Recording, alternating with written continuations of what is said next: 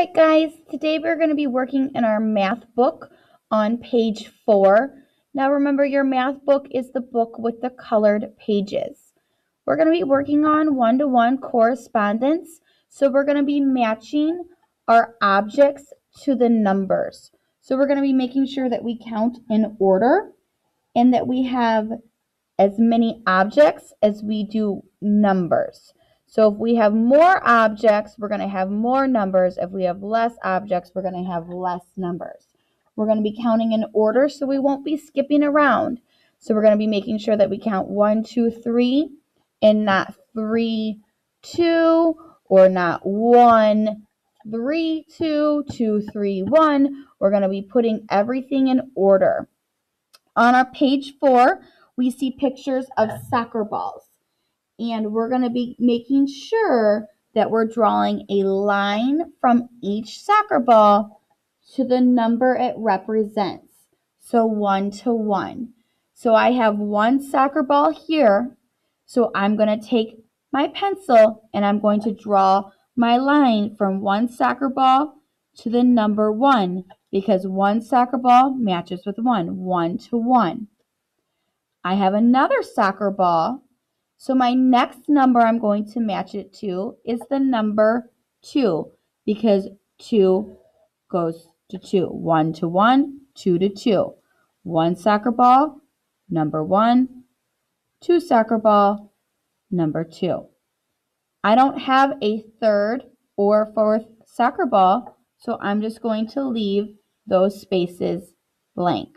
But what I am going to do is I'm going to circle the number that tells how many objects. So how many soccer balls did I have in all? I had 2 soccer balls, so I'm going to circle my number 2, just like this.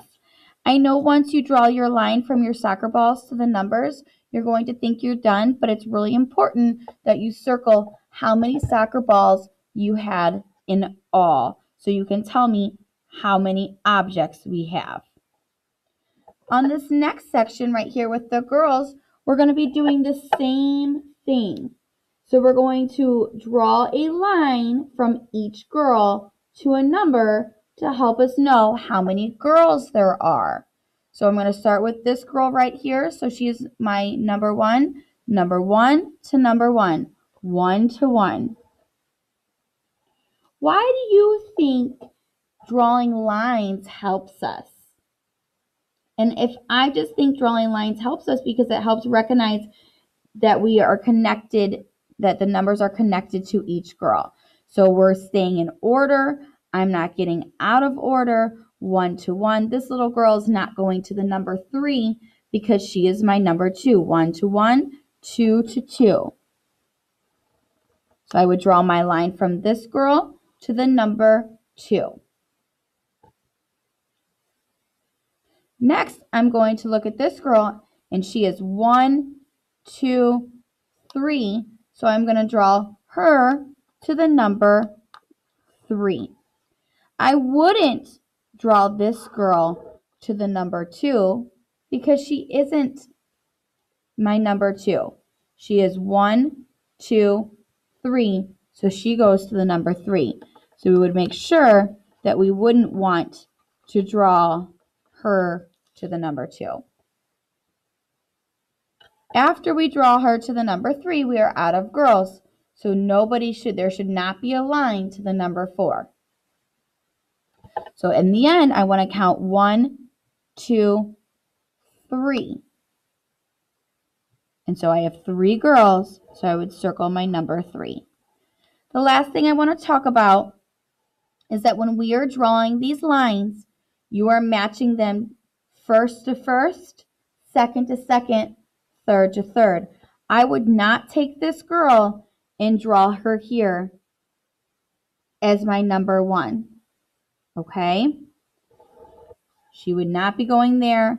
This girl would not be going there. Even though she could be first, we're going 1 to 1, 2 to 2, 3 to 3. Okay? So please keep that in mind. We want everyone, we're matching 1-to-1 correspondence. So when you are finished, Your paper should look just like this.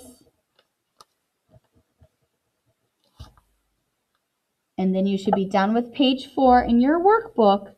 And the next thing you're going to do for your math slides is page 6 in your workbook, all on your own.